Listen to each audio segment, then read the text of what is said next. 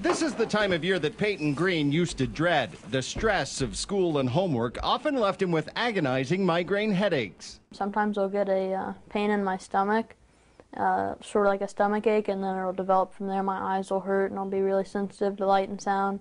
And then I just have a throbbing pain in my head. Peyton used to get them up to 2 to 3 times a week, often forcing him to miss school. And he's not alone. It's estimated more than 20 million kids suffer from migraines or painful tension headaches. And when they go back to school, the numbers go up. For various reasons, we definitely see an uptick in our headache problems right now.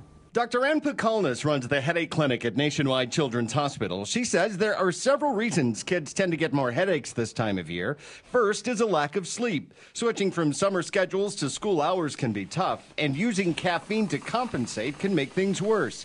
Pekalnis, who is also with Ohio State University, has published a study that shows kids who have migraines often have restless sleep and can show signs of depression. But be careful in treating them. Taking too much over-the-counter medicine can make headaches worse. I think that's very important that the parents should discuss that with the children and realize that if they are taking the medications that frequently, then the headaches really do need to be evaluated thoroughly.